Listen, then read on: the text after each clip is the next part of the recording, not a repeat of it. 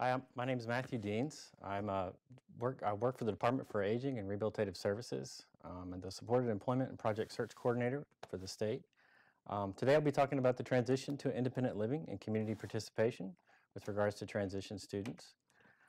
Our agency, the Department for Aging and Rehabilitative Services, provides a variety of services to students and to support youth with disabilities to help them pursue their independent living through competitive employment in the community once they graduate high school. We have transition services support the students in the movement from school to work and into the community and to adult life. There's a variety of ways that students can access the program. The first most typical way is to contact the school counselor or their case manager within the school systems to let them know that they're interested in employment and that they would like to pursue services with our agency. The secondary way would be to contact the office directly. Each entity or each school system has a field office with the Department for Aging and Rehab Services that is associated with that school.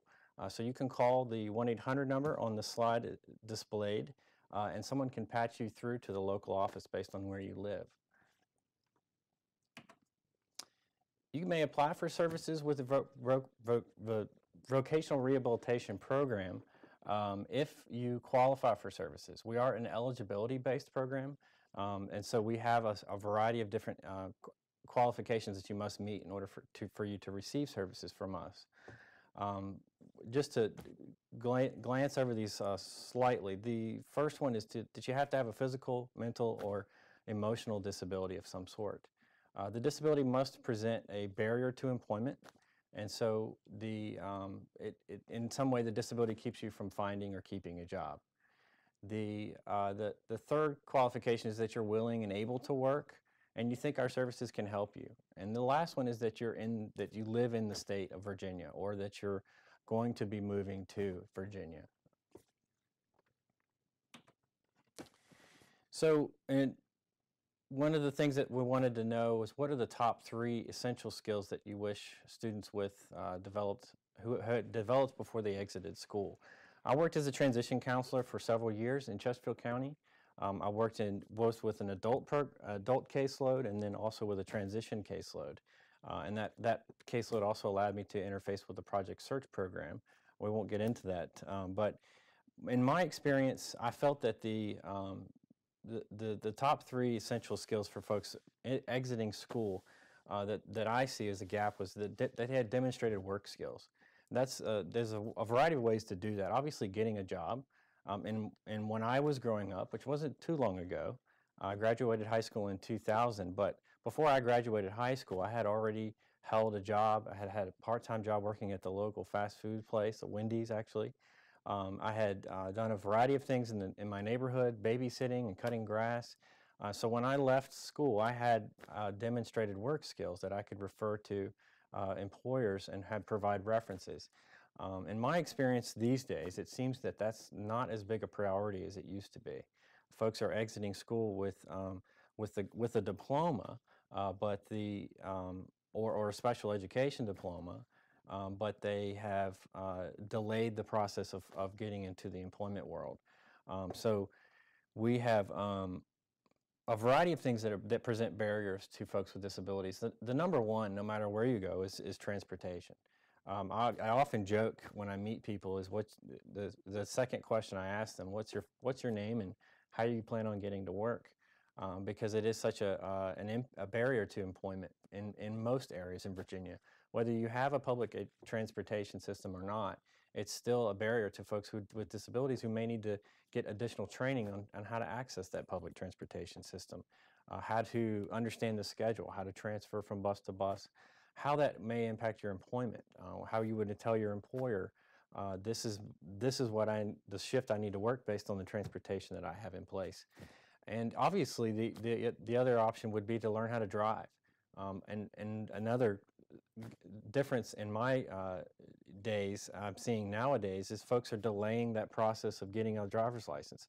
I think I've read a statistic somewhere that the average license issued for young people is at 18 or 19 years old now.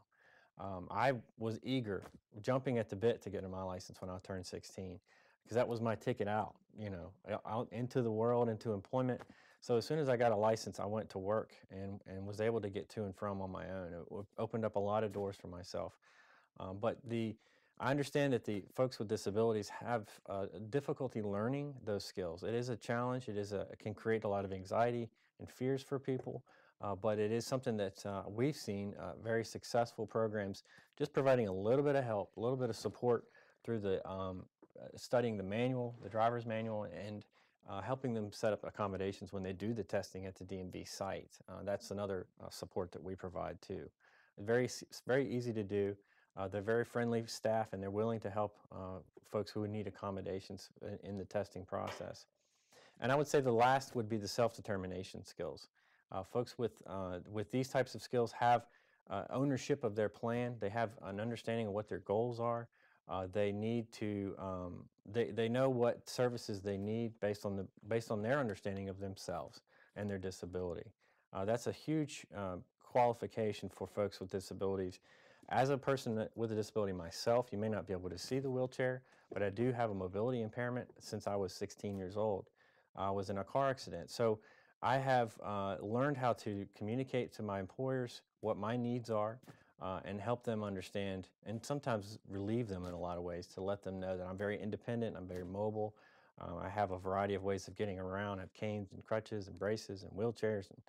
So I can get from place to place with a little bit of hard-headedness. But so these are, as I said, these are some of the essential skills I think that youth with disabilities exiting the high school and exiting into the work world really would benefit more from. Top 3 tips you have for special educators and their help as they help prepare students for living or participating in the community. I worked with the school systems. Most of the time, we would interface with schools during the IEP meeting, and that was an annual meeting, typically done in the springtime. IEP season is what we called it, and everybody would come around the table, and the team would sit down and go over the IEP. Sometimes they're very long meetings. They can last an hour to 2 hours, depending on how much is gone over. Um, the the IEP itself can be 15 or 20 pages long with all the different information that's in there. So I tip for folks is to refer to DARS or our agency as early as possible. There is no there's no too early. I would say when they start to enter high school in their second year or 3 years out from graduation is usually our rule of thumb. But I understand by saying that graduation can be sometimes a moving target for some people. If they're having difficulty passing SOLs, they may stay an extra year, which would then delay that graduation date. So you may think we've got time, and then you get to the end and you realize that we've been working on these SOLs, and now it's time to leave, exit high school because you may be aging out. And that's when they usually will refer to us. And so folks with significant disabilities do require a great deal of support. And we typically like to start off with diagnostics and assessments. So those take time as well. We have a program here in Virginia called the PERT program. It stands for a post-secondary education rehabilitation transition program. And it's basically a 2-week long-term assessment where folks will go to Woodrow Wilson Rehabilitation Center, which is a training center here in Virginia sponsored by the state. And it's kind of a sister agency to our vocational rehabilitation program.